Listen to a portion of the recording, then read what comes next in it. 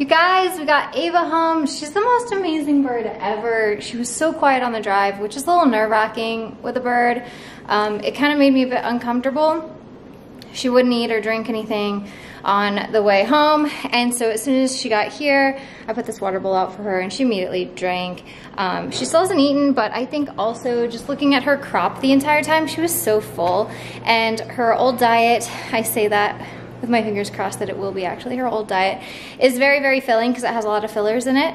So I could tell just by her crop and how it looked that she wasn't actually hungry the entire drive, so I'm not worried about it. I am gonna get her on the scale today and just see where we're at, but she's been awesome. She's just hanging out on one of my foraging trees while we are unpacking everything. And so once we kind of are done and settle down a little bit, we still have to go pick up one of our trucks, and we're moving trailers all over the place and just getting everything settled.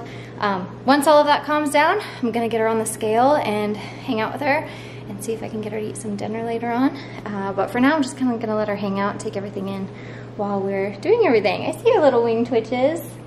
You're so cute. What you doing, Ava? She's a little unsure. Hey, girl. Hiya, girl. How's it going? You doing okay? Doing okay. She's just kind of taking it all in for now. We're rushing all around doing all sorts of things.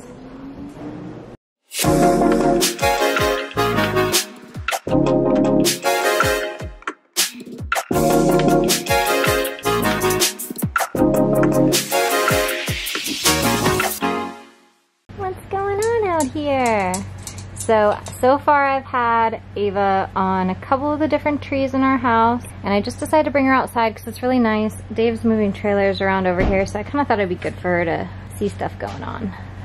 So far she's taken everything great. Here's a quick desensitization tip for all of you to use with your birds. Try feeding your bird in new places, because food not only brings comfort, but it also acts as a major distraction. So I handed Ava a pellet and she's slowly eating it.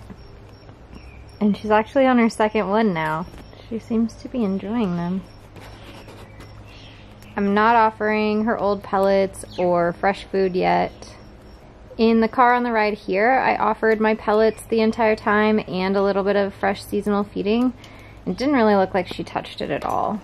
But this is making me really happy. She doesn't seem to have any issue with these pellets. So if I can have this as a starting point, this is great.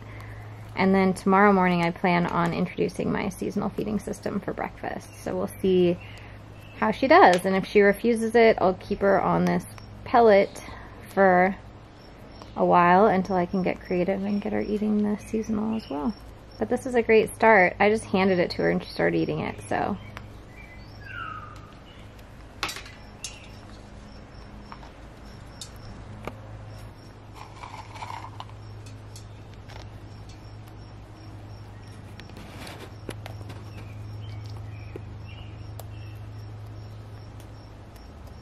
Here's a diet conversion tip for you. Most birds are going to be receptive to either my organic pellets or my seasonal feeding system. One or the other. They usually pick one. So whichever one they're most receptive to, focus on that and put the other one on the back burner. For example, if your bird's been on a really crappy pelleted diet and you just want to switch to my organic pellets and the bird's pretty receptive to that, think about just switching 100% to my organic pellet, and then once your bird is eating very consistently and keeping its weight up on that pellet, then think about introducing fresh food. Now you'll have a tool to work with to kind of finish your diet conversion.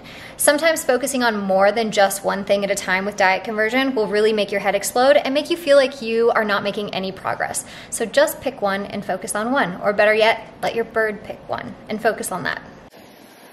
So this morning, I'm gonna try taking a shower with Ava. Will you let me put you in here? Wow. Oh, she looks a little uneasy, but that's why I have her spaced furthest away from the water. We'll see how she does.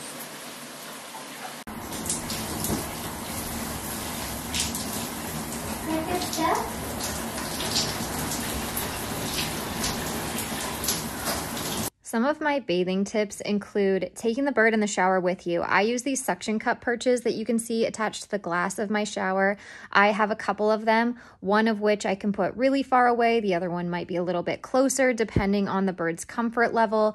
Now, I choose to shower with the birds because I think it brings a sense of comfort. So if you have the type of relationship that would aid in your bird's comfortability, if that's even a word, then you should definitely shower with your bird. A cool thing about that is you can really read the body language up close and personally because you are in there with them. And also you can place them rather far away because they're going to get the mist off your back and they don't exactly have to get soaked every time. So don't look at the shower as though they have to be drowned rats at the end.